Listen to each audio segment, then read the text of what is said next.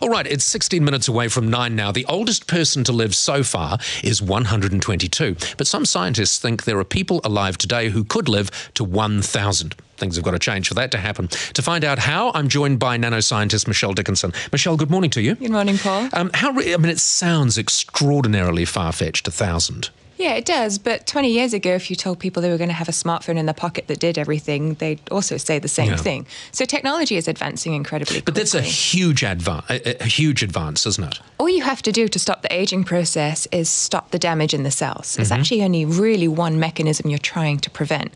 So if somebody can figure out how to do that, then that's aging. What do you mean if? I thought you were coming in to tell us how to do it. Well, I'm obviously going to live forever, Paul. Yeah. So what specifically do we have to change so that we can just carry on living? So there are lots of things. We break down, if you think of us as a car or an engine, because wear and tear. So you could replace parts, you could stop them being damaged, you could make them better. So we could actually make robotics, we could replace new parts, say with 3D printing of organs and tissues, or we could stop the process. So the reason why we age is because our DNA gets damaged because of free radicals. So that comes back to your original point. That's what we have to stop, the damage to our DNA. Yeah, because if you stop the damage, then you don't age. But at the moment, we can't do that. We can slow it down in some areas. We can slow it down. We can stop the reaction happening so quickly by putting things like antioxidants in this. So antioxidants suck up free radicals, which seem to be causing us to age if you go with the free radical theory. So we can slow it down, but actually it's only one step to stop that and even reverse it and replace some of these damaged cells with new ones, so then we never have to age. All right, this scientist specialising in anti-aging research has made the bold claim that he will live to be 150. He's taking 100 drugs on average a day. So I don't know, would we call that living?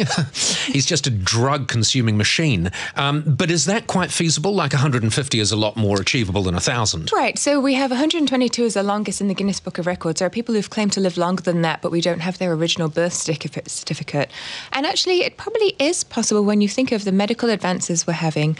Whether you want to live that long, I don't know. Mindset's really important too. There's a lot of people in Japan who seem to live much longer, and it seems to be the mindset. The lady who lived to 122 had a bet on with her lawyer that she would live longer, and there was money on it. So it seems like stubbornness and actually the mindset of living longer seems it's quite important. To help. Really and that, important. in fact, that's one of the things the scientist who says he'll live to 150 has got. He said people just do not have any expectation of living that long. So it's sort of, there's a component of mind over matter about it. Are you suggesting, though, when we get to this 1,000-year sort of cut-off, that essentially it's like the hammer? You know, the person said, I've had that hammer for 20 years, 5 new heads, 4 new handles. So we're not going to have the limbs that we were born with.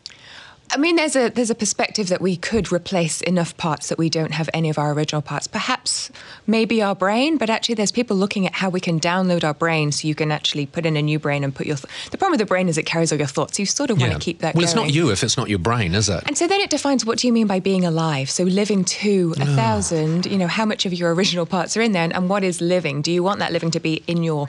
in your body? Well, if you're going to live to 1,000, you can afford to waste time sitting around talking about this, can't you? But I think there's what a lot do you mean by living? Oh, let's have a long conversation about it. Nanotechnology to get the antioxidants into the mitochondria within your cells are a huge advancement. 3D printing of organs, we're not anywhere near there yet. Won't be in the next 20 years. We can 3D print tissues in a mushy state, and we can go through what we call vascularization right now.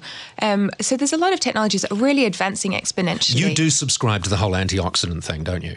I've seen the science behind it, and I believe in antioxidants, but that just means eat good fruit and veggies. Well, so drink here's a bit the of thing. wine. This is the thing. Why, if it's so, is it that we actually don't want to live for a long time? Because, like, I drink too much coffee.